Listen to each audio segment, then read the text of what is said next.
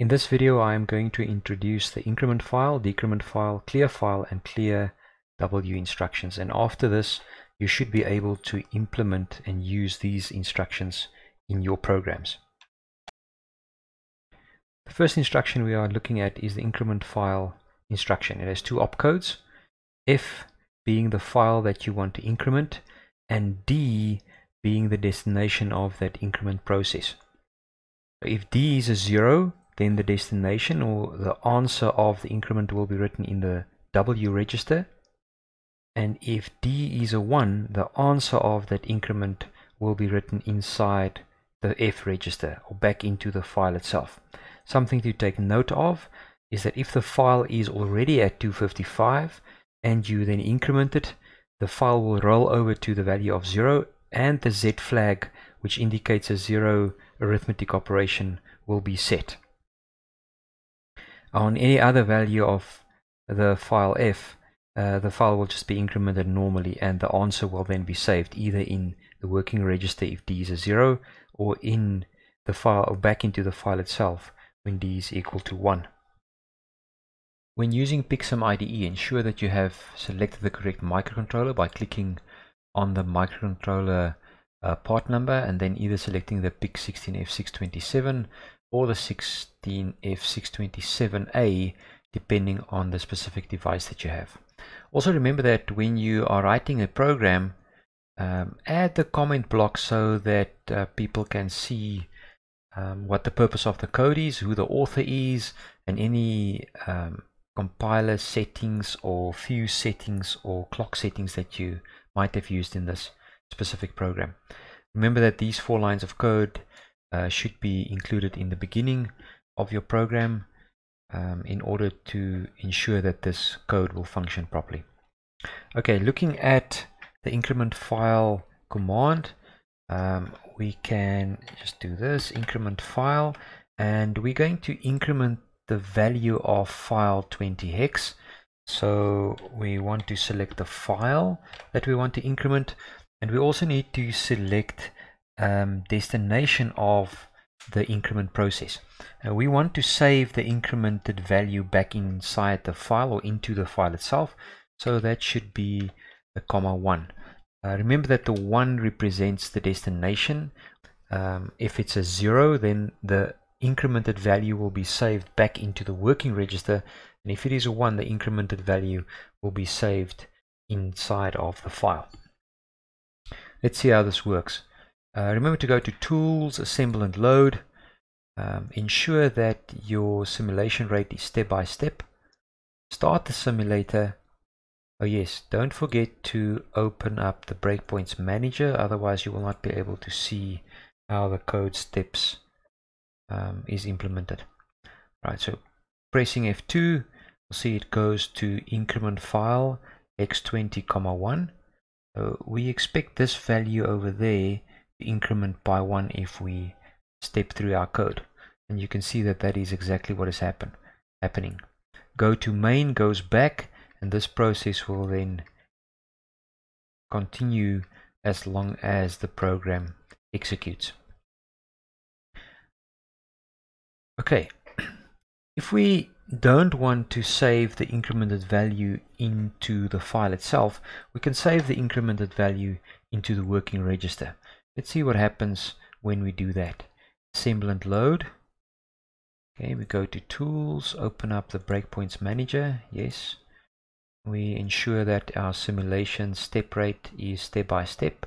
We start the simulator, and by pressing F2 we can actually then go through our program.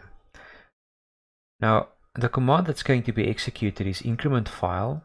The file that we are going to increment is hex20, and the answer of that increment is going to be saved back into the working register. Now if we increment that, or if we execute this, we are not going to see any changes in this position over here. However, we will see a change in the working register. So clicking F2, we see that the value of file register 20 hex did not change. However, the value in the working register did change, because we took whatever value was in register hex 20, which was 0. We started with 0.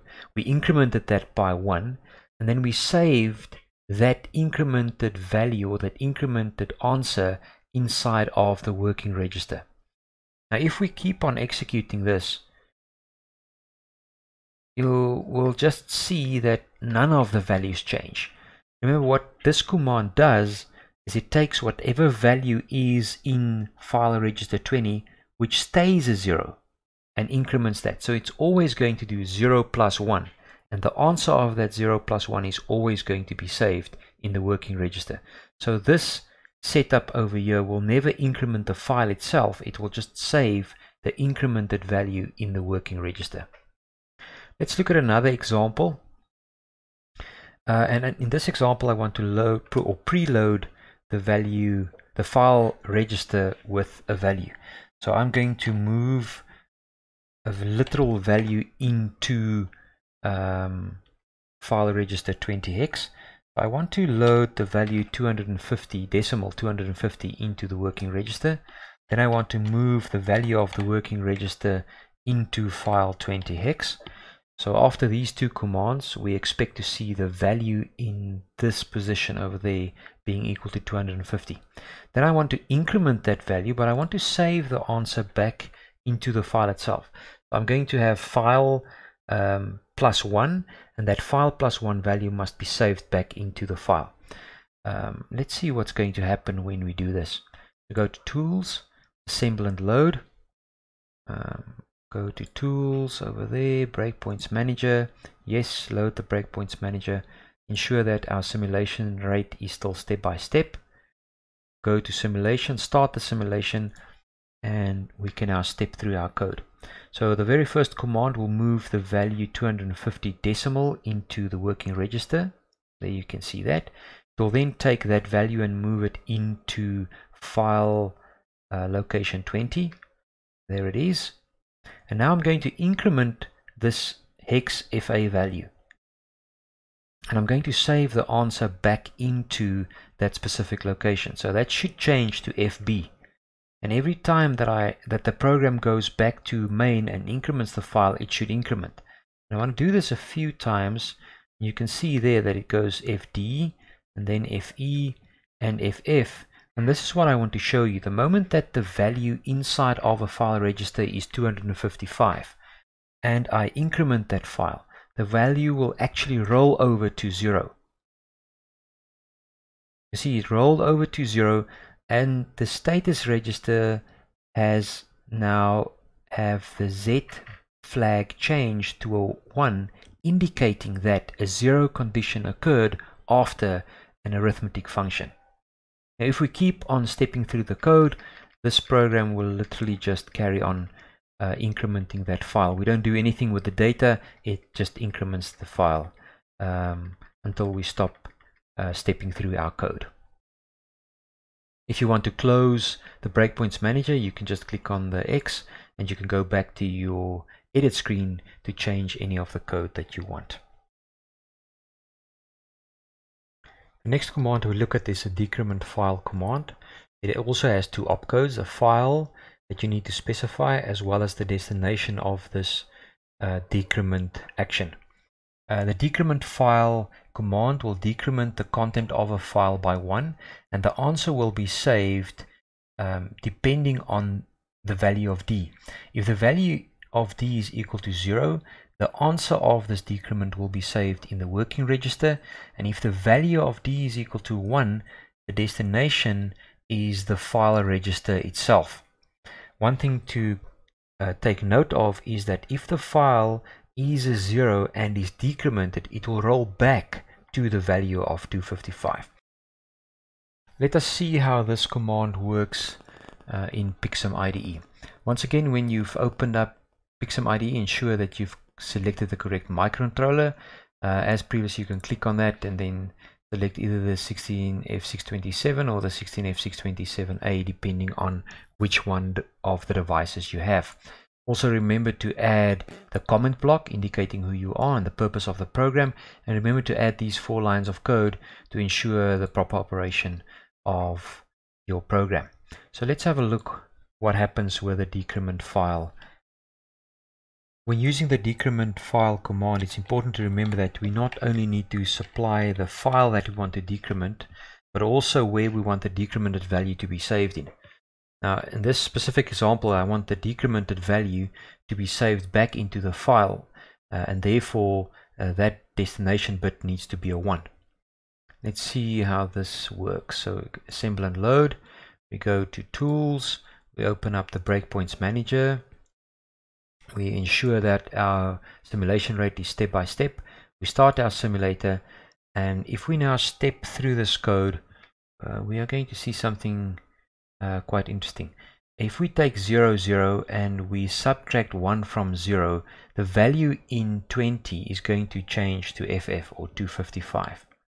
And you can see that happened right there. The reason is very simple. We have an 8-bit processor, and if we take the value 0 and we subtract 1 from that, we actually have a value of 255 as the answer. And the hex equivalent of 255 is equal to FF. If we now keep on stepping through this, the value of file register 20 will just decrement as per normal. If you want to close the Breakpoints Manager, you can just click on the X and you can go back to your assembler screen in order to change your code or edit a few things. For this example, I want to add or preload a number into file location 20 hex. So move literal to W. I just want to load the decimal value of 5 into it, so I need to move it into the working register. Then after it's in the working register, I can move it to location 20 hex. I'm not going to change this command. I still want the value that is in file hex 20 to be decremented, and the answer must be saved into the file itself. Assemble and load. Tools, Breakpoints Manager. Ensure that the rate is still step by step. We can go to simulation and we can start that. And what we should see now is that we will have a value of 5 loaded into file location 20. And if we decrease it by 1, it will decrement until we get to 0, as in the previous example.